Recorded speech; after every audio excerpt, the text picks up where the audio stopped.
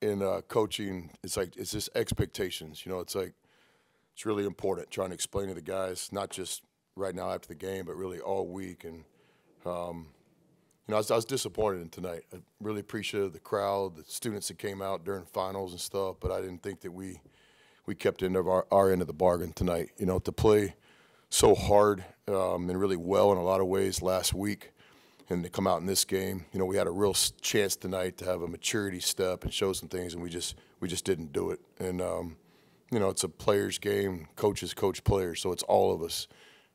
Just kind of, I thought it was a disappointing effort. Our defense in the first half was about as weak as we played all year, but taking nothing away from the opponent. That's a good team. They got 3 guards that could play in our league and got a good coach and a lot of depth. That's a good basketball team. But from our point of view, I didn't think we guarded in the first half. In the second half, you know, it's like the game within the game. We have another chance to maybe blow it open, show some maturity, and then just didn't get it done down the stretch. Like, you know, expectations are everything. I tell the players that, you know, we got a couple fathers in our locker room, and hopefully every guy in our locker room will be a father at some point in life. And you got your kids one day, you know, you're not going to say, please go to school and pass your classes. You know, you're going to say, please go to school and strive to be the best you can, make all A's, and have an expectation for yourself. And I think right now we just have different expectations in the locker room. I don't think everybody's on the same page with the expectations of what should be expected, you know, with our team each day. So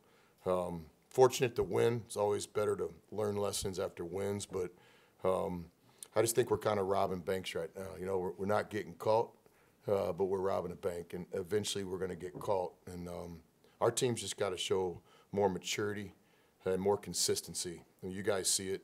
Saturday we played, you know, one of the best teams in the country. We're going pound for pound, punch for punch. And tonight, again, no disrespect to the opponent. That's a good basketball team with good players, but I thought from our standpoint we didn't play well tonight.